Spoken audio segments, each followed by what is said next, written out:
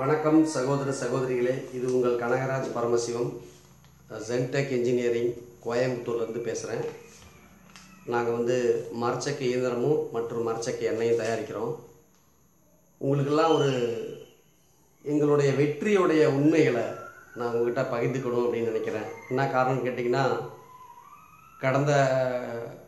கடந்த எல்லா காணொளியிலையும் பார்த்திங்கன்னா உங்களுக்கு எப்படி எண்ணெய் ஆட்ட முடியும், என்ன மாதிரி நாங்கள் ஆட்டுறோம், எல்லா பொருளும் அப்படிங்கிறத மட்டும்தான் நாங்கள் பதிவு பண்ணியிருக்கிறோம்.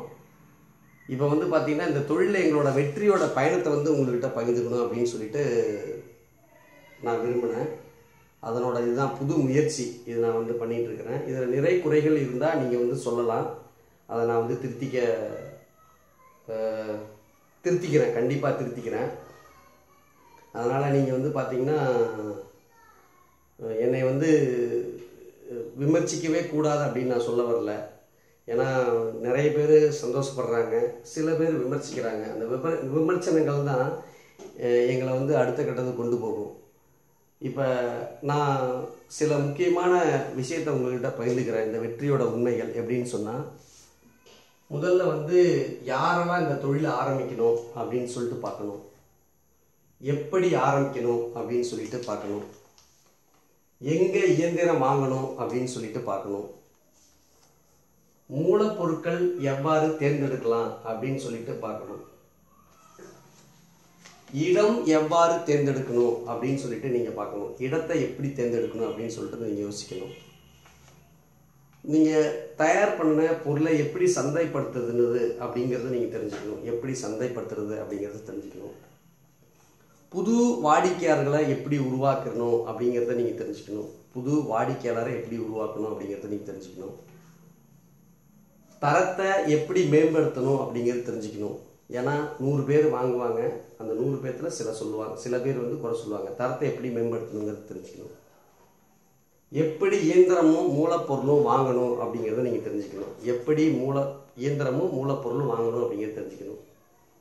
எப்படி விற்கணும், நீங்கள் தயாரித்த பொருளை எப்படி விற்கணும் அப்படிங்கிறத தெரிஞ்சுக்கணும். எப்படி லாபம் சம்பாதிக்கணும் அப்படிங்கிறத கடைசியாக தான் நீங்கள் தெரிஞ்சுக்கணும். எப்படி லாபம் சம்பாதிக்கணும் அப்படிங்கிறத கடைசியாக தான் தெரிஞ்சுக்கணும். இன்னும் நிறைய இருக்குது. ஆனால் இந்த வழிமுறையை சுருக்கமாக நான் இதில் உங்களுக்கு சொல்ல போகிறப்ப, இதில் முதல் யாரெல்லாம் இந்த தொழிலை ஆரம்பிக்கலாம் அப்படின்னு சொல்லிட்டு நான் சொல்ல போகிறேன்.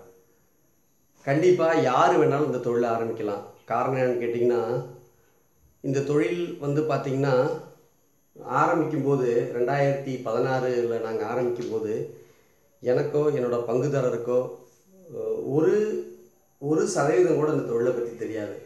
அதனால் நாங்கள் இன்றைக்கி ஆரம்பித்து நாங்கள் வெற்றி நடை போட்டுக்கிட்டு இருக்கோம். அதனால் யார் வேணாலும் இந்த தொழிலை ஆரம்பிக்கலாம். தரமான பொருளை மக்களுக்கு கொடுக்கணும் அப்படிங்கிற ஒவ்வொரு குடிமகனும் இந்த வியாபாரத்தை பண்ணலாம். எப்படி ஆரம்பிக்கலாம் அப்படின்னு சொல்லிட்டு இருக்கு. எப்படி ஆரம்பிக்கலாம் அப்படின்னு சொல்லிட்டு இருக்குது. எப்படி ஆரம்பிக்கலாம் அப்படின்னு சொன்னால், ஒரு இயந்திரம் வாங்கி ஆரம்பிக்கலாம், 2 இயந்திரம் வாங்கி ஆரம்பிக்கலாம், 3 இயந்திரம் வாங்கி ஆரம்பிக்கலாம். அது உங்களுடைய பொருளாதாரத்தை வச்சிருக்குது. நல்ல பொருளாதார வலிமையோடு இருந்தீங்கன்னா நீங்கள் 3 இயந்திரத்துக்கு மேற்பட்ட இயந்திரம் வாங்கி நீங்கள் ஆரம்பிக்கலாம். இல்லை, எனக்கு பொருளாதாரம் இல்லை, நான் வங்கி மூலம் தான் நான் கடன் பெற்று இந்த தொழிலை ஆரம்பிக்கணும் அப்படின்னு சொன்னீங்கன்னா நீங்கள் ஒரு இயந்திரத்தை வச்சு ஆரம்பிக்கலாம். சரிங்களா? எங்கே இயந்திரம் வாங்கலாம் அப்படின்னு சொல்லிட்டு இருக்கு. அது முழுக்க உங்களோட உரிமை. எங்கே வேணாலும் நீங்கள் இயந்திரம் வாங்கலாம். ஆனால் தரமான இயந்திரத்தை நீங்கள் வாங்கினா மட்டும்தான் உங்களுக்கு தொழில் நல்லா பண்ண முடியும். நீங்கள் எங்கே வேணாலும் இயந்திரம் வாங்கலாம், தரமான இயந்திரத்தை நீங்கள் வாங்கணும். மூலப்பொருட்கள் எவ்வாறு தேர்ந்தெடுக்கலாம் அப்படின்னு சொல்லிருக்கு.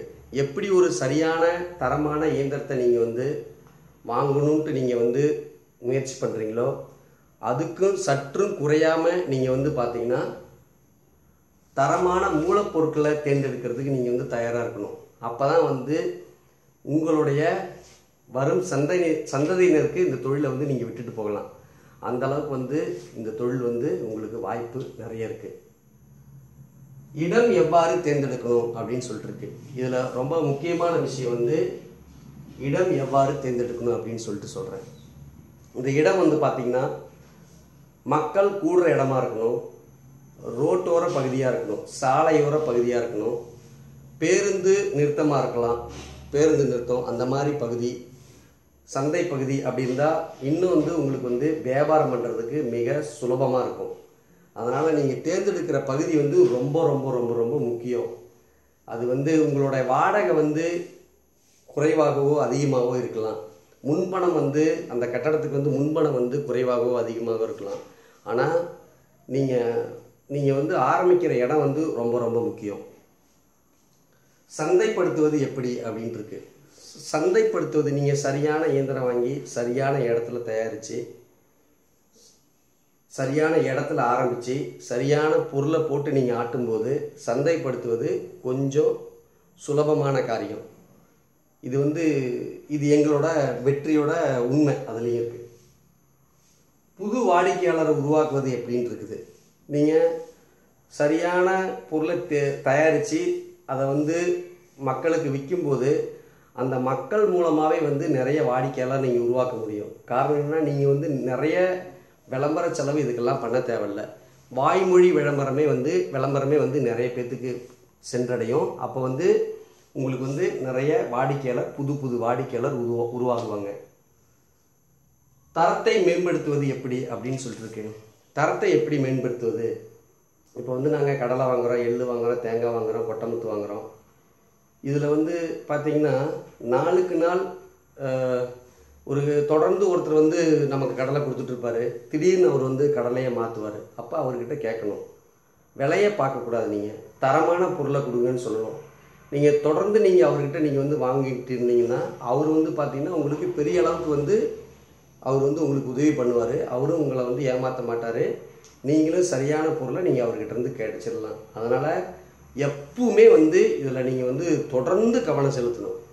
ஏன்னா இப்போ சரியான பொருளை நீங்கள் வாங்கி ஆட்டலைன்னு சொன்னால் மொத்த பொருளுமே அதனோட இப்போ எண்ணெய் நீங்கள் நல்லெண்ணெய் ஆட்டுறீங்க, சரியான எள்ளு வரலைன்னா அது கசத்துன்னு சொன்னால் கசப்பு சுவை வந்ததுன்னு சொன்னால் வாடிக்கையாளர் உங்கள்கிட்ட திருப்பி ஒப்படைச்சிக்குவாங்க.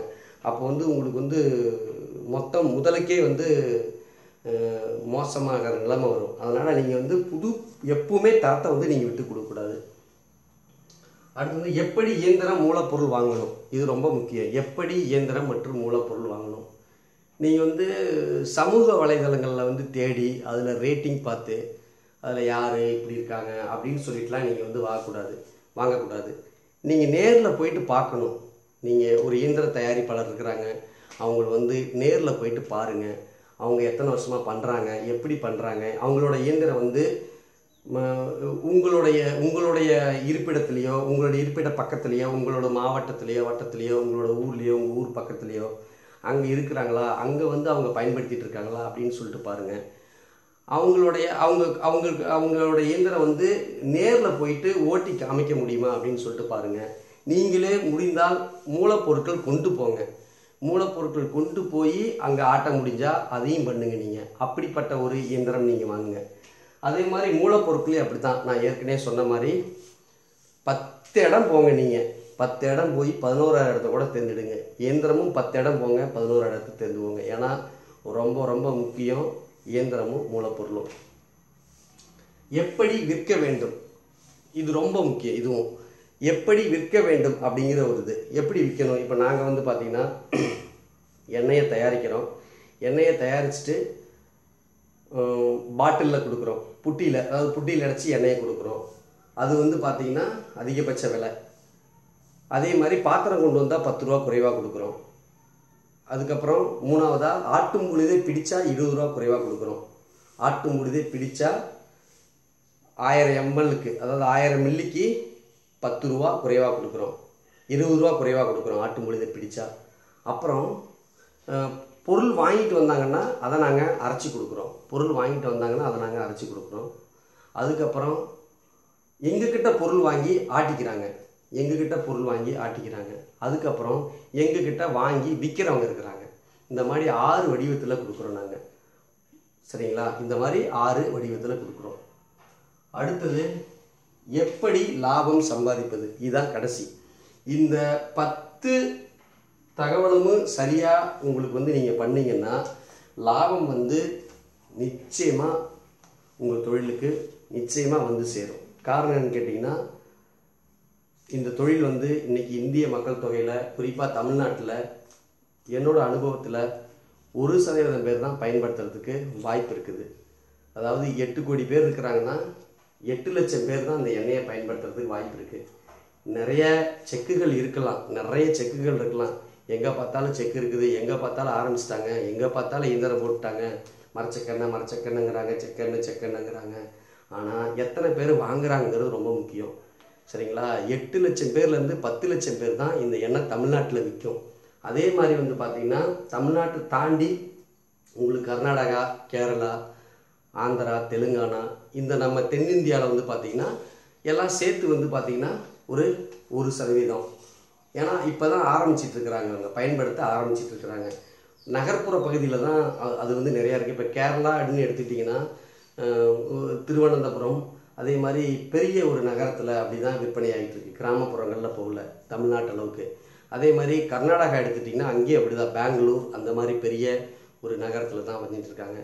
தெலுங்கானா எடுத்துக்கிட்டிங்கன்னா ஹைதராபாத்து, அந்த ஹைதராபாத்தில் தான் வந்து பார்த்திங்கன்னா உங்களுக்கு வந்து நிறைய இயந்திரம் வாங்கி போயிட்டுருக்காங்க.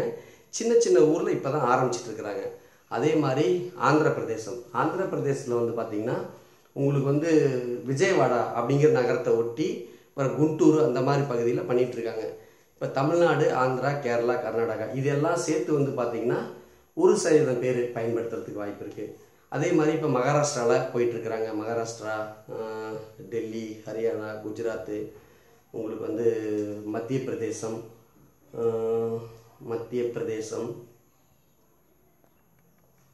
ஜார்க்கண்டு, பீகார், மேற்கு வங்காளம், பஞ்சாபு, இந்த மாதிரி பல பகுதிகளில் வந்து பார்த்திங்கன்னா இப்போ வந்து நம்மளோட இயந்திரத்தை வந்து வாங்கிட்டு இருக்கிறாங்க. அப்போ வந்து பார்த்திங்கன்னா அங்கேயும் போயிட்டுருக்கு. இப்படி பார்த்திங்கன்னா உங்களுக்கு வந்து மொத்தமாக இந்திய மக்கள் தொகையில் இன்னும் 1 கோடி 100 கோடி 130 கோடி மக்கள் தொகையில் இன்னும் 1% பேர் கூட இந்த எண்ணெயை பயன்படுத்தலை. 1 கோடியே 30 லட்சம் பேர் கூட இந்த எண்ணெயை பயன்படுத்தலை. அதனால் இந்த தொழில் வந்து பயங்கரமான வளர்ச்சி அடையும். இந்த தொழில் வந்து 5% சென்றடையும் போது நல்ல லாபம் உங்களுக்கு வந்தடையும். அதனால் நீங்கள் வந்து இதில் சொல்லிகிட்டு இருக்க மாதிரி நீங்கள் வந்து பண்ணலாம். அதே மாதிரி கண்டிப்பாக என்னையை விமர்சனம் பண்ணுறதுக்கு உங்கள் அனைவருக்கும் தகுதி இருக்குது. என்னையை வந்து நீங்கள் உங்கள் விமர்சனம் மூலம்தான் நான் வந்து என்னையை வந்து ஒரு சரியான பாதைக்கு அழைத்து செல்ல முடியும். அதாவது இப்போவே நான் சரியான பாதையில் தான் பயணிச்சிட்ருக்கேன். இன்னும் சரியான பாதையில் நான் வந்து பயணிச்சிட்ருக்க முடியும். அதனால் நீங்கள் என்னை விமர்சனம் பண்ணுங்கள். அதே விமர்சனம் பண்ணுற நீங்கள், என்னை பாராட்டுற நீங்கள் எல்லோரும் சப்ஸ்கிரைப் பண்ணுங்கள், லைக் பண்ணுங்கள், ஷேர் பண்ணுங்கள், பெல் பட்டன் அமுக்க மறந்துடாதீங்க. சரிங்களா? முடிந்தவரை நான் அந்த இதில் வந்து பார்த்திங்கன்னா என்னால் முடிந்தவரை நான் வந்து தமிழில் உரையாடி இருக்கிறேன். என்னை வந்து தமிழில் பேசுனுங்கிறவங்களுக்கு வந்து ஏதாவது இதில் குறை இருந்தால் 2-3 ஆங்கில சொல் தான் நான் பயன்படுத்திட்டு இருப்பேன்னு நினைக்கிறேன். அதையும் நான் வந்து அடுத்த காணொளியில் வந்து நான் வந்து மாற்றிக்க முயற்சி பண்ணுறேன். விவசாயம் என்பது ஒரு தொழில் அல்ல, அது ஒரு வாழ்வியல். நன்றி, வணக்கம்.